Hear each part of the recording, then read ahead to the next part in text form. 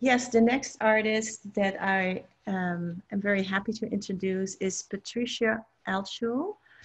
She's a painter who's focused primarily on the figure. Patricia received her MFA from UC Davis in 1982, where she studied with Cornelia Schultz, Manuel Neri, Wayne Thiebaud, Jackie Winsor, and others. Patricia has exhibited locally and nationally, most recently at Archival Gallery in 2019, and she is now preparing for a September 2021 solo show at Barry Saccato Gallery, Garo. So with that, I'd like to welcome Patricia. Thank you. I'm so excited to meet you. I love your art. I can't believe I never met before. Thank you. Figures are, yeah, I just really, oh my gosh. So let's get started. Yes. I'd like to talk about to introduce people who don't know your art to the figure, to how you got to, how you started to focus on the figure as in your paintings and your style of painting, and how do you go about it, or how did you come to it?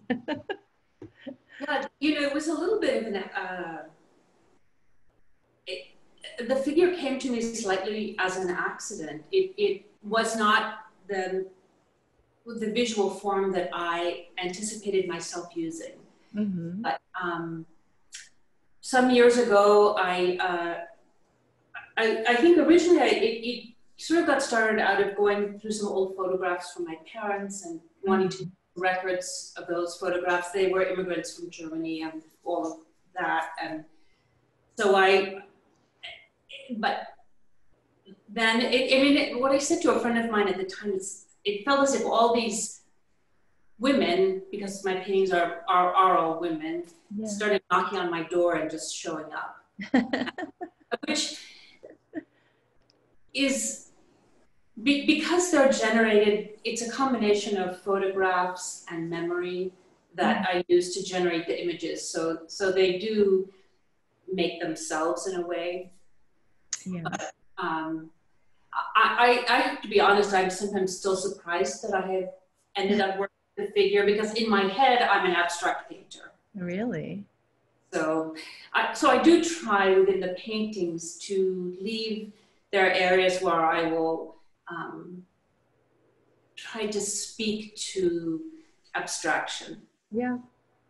But, I love that of your paintings, and also the way you put down the backgrounds, the kind of the texture, and then the figure seems kind of always a little isolated in the painting, or just a glimpse or a side view, or it has a real strong,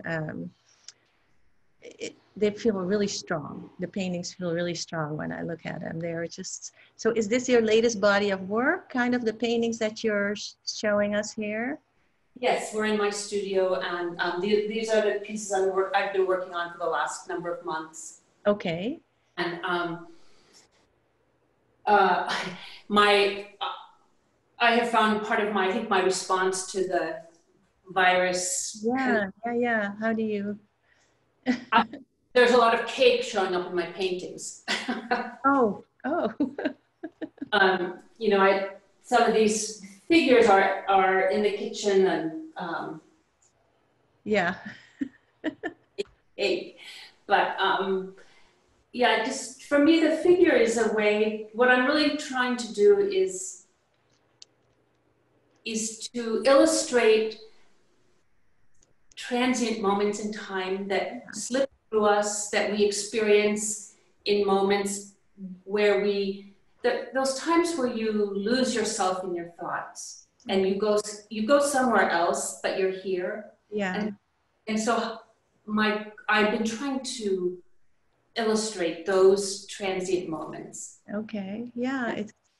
There definitely is this kind of this thread through your work, that they all evoke the same feeling of a,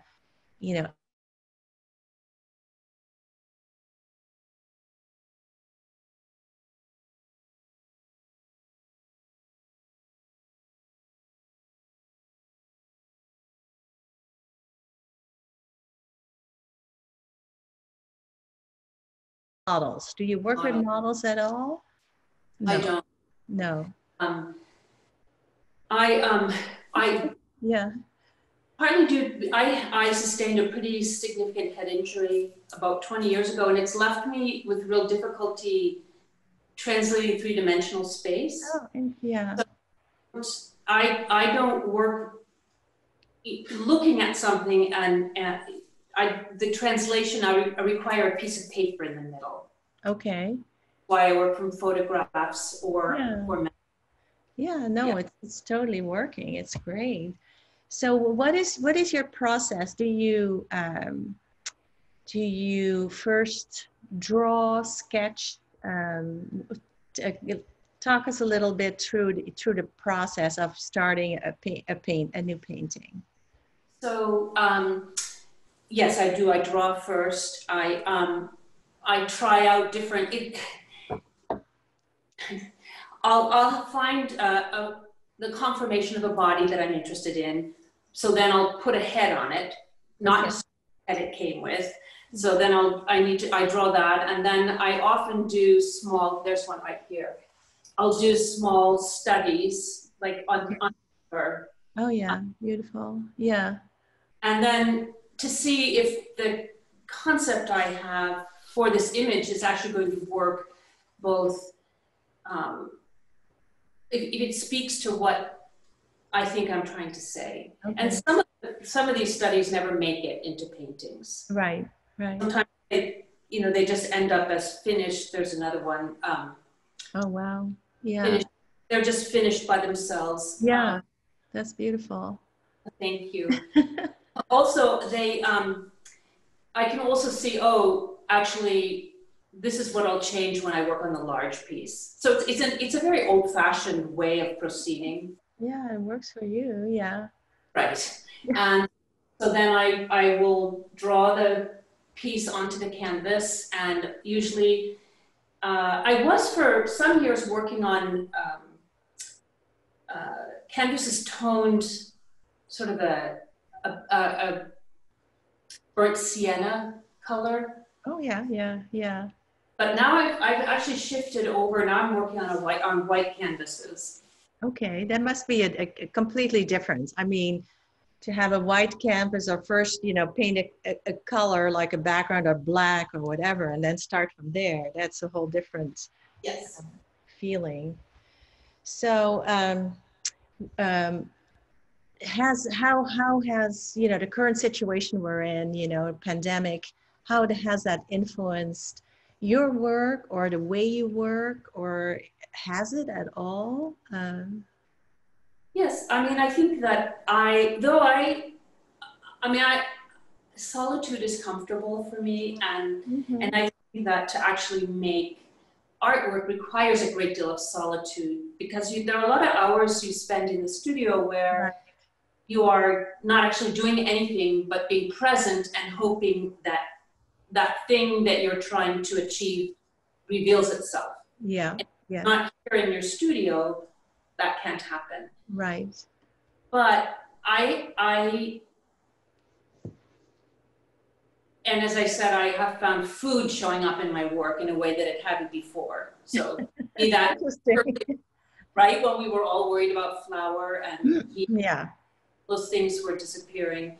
Yeah. But I think,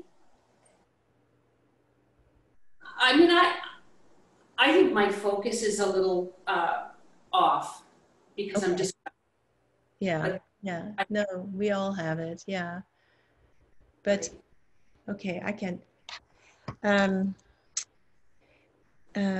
One of the, what keeps you motivated to keep doing your work? What keeps you motivated? What is a good instigator for you? Like, okay, or what is your motivator? I think that it's. Or after all this time, this is just what you do, right?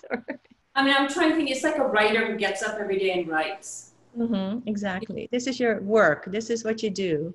Is what I do, and I am if there are stretches of time that go by where, because life intervenes and I'm unable to work, I notice the absence. Yeah, you feel you have to get back to it. It's like, yeah. It's like, it's a language which I'm accustomed now to using. Yeah, I can see that, yeah. So, Patricia, how do we, I know you have a website, right? You're online, you have a website. Yeah, that's where I saw all your work and your previous work, and like, oh my gosh, how come I didn't know you before?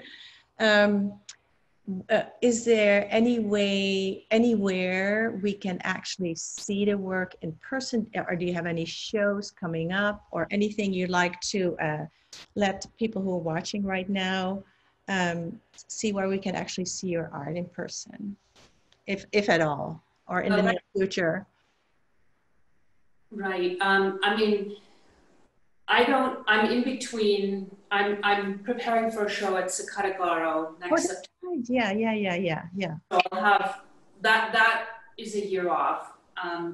Otherwise, my work is available to look at online, and I have contact information on my website, which is altschullart.com, and anyone can contact me and we can talk about work. Okay. And this is also the way you could purchase your art if you'd like to. You go online, contact you one-on-one, and okay. Right. I believe there are no prices posted. Sizes are on those pieces. Okay. So we'll just contact you if you're interested in a certain piece to purchase. Yes, just contact. Okay, got it.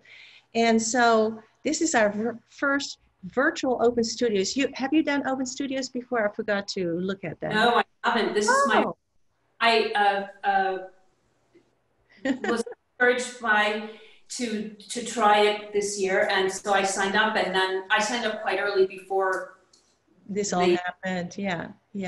I've kind of, I'm learning as I go. Well, you're very courageous too. You know, your first open studios, and it's online, virtual. We're all learning and we're doing, and it's still a way to, it is actually a great way to get to know new artists. And, you know, there's so much information online.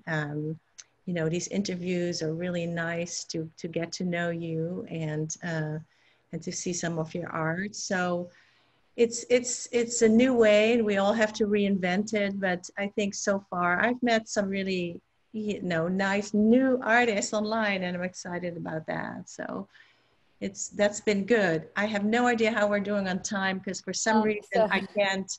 I have it's okay. It's time to bring on the next artist. I just wanted to mention, Patricia, there's a question for you in the chat. So maybe once you're off camera, you could answer that from Iana. Okay. Thank you. So Gwenna, I'll let you introduce the next artist. Okay, thank you, Patricia. Very nice meeting you. Bye. Thank you. Bye. Okay. Okay.